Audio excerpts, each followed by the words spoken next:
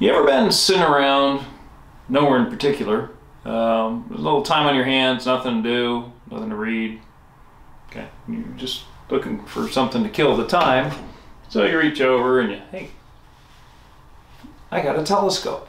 Okay. You know you have. Okay. Well, it does have properties of a telescope, so let's take a look. So the primary one, and when you think telescope, is magnification. Okay. Unless you have a really high-end brand of toilet paper that I'm not aware of, there's probably not a lens in here. So magnification is going to be 1.0000. Okay.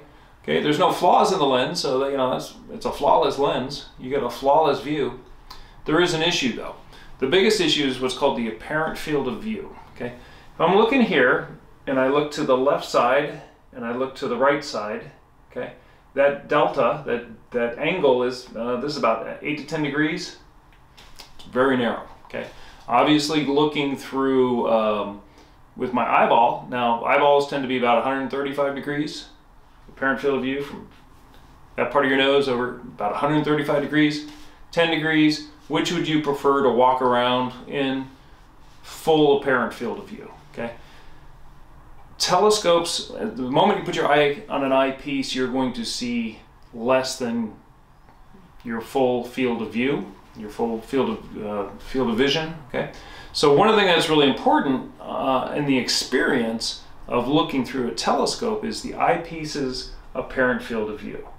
The broader, the wider it is, the better the experience is. So that you feel closer, and for the same magnification, focal length of a telescope, the same magnification, you can see narrow, and they start about 40 degrees, all the way up to like 110, okay? The difference is even greater than 40 to 110 in price, okay? So your 40 degree, narrow, looking through a straw, looking through a roll of toilet paper, those are inexpensive. Those are what comes in your kit. If you buy a telescope kit that has eyepieces in it, that's what you're getting. You're getting inexpensive, still good, they can still be very clear, but not a very good experience, okay? And then if you want those 110 degree wide fields, or 100 or 82, it's going to cost a lot of money, okay? $700, $800 is not unheard of for a wide field, low magnification eyepiece. The other ones I tend to give away, but tell you what, let's go someplace a little more appropriate, and we'll carry on.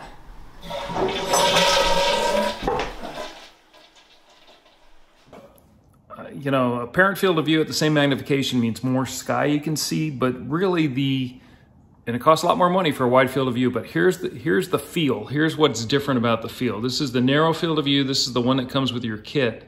And notice you can see the eyepiece, the wall of the eyepiece. So you can't see full sky.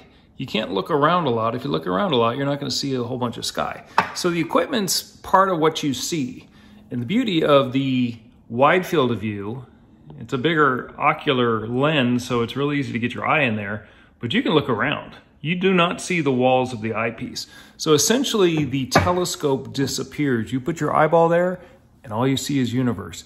And that has a completely different visceral feel. So it's really nice to have at least one good eyepiece, and typically I go with the wide field of view, and then you can borrow it. But that is where, and you don't need to buy, you know, your $25 one that comes with the kit is not going to be terrible, but you're going to be looking through a telescope. You get something like this, you're going to be in the universe, floating in the sky. And it's really cool if you're looking at the moon. All you see is moon. It's really awesome. You look around. And again, you don't have to spend the big money on the 82 degree field of view. You can do something like that, which is, again, I like this. It has some limitations, but this was like 170 bucks.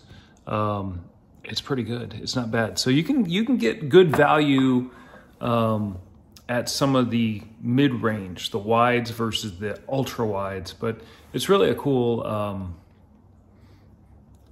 you're paying for the experience and the amount of sky you can see, but it's the experience that the feel is better with the wide apparent field of view.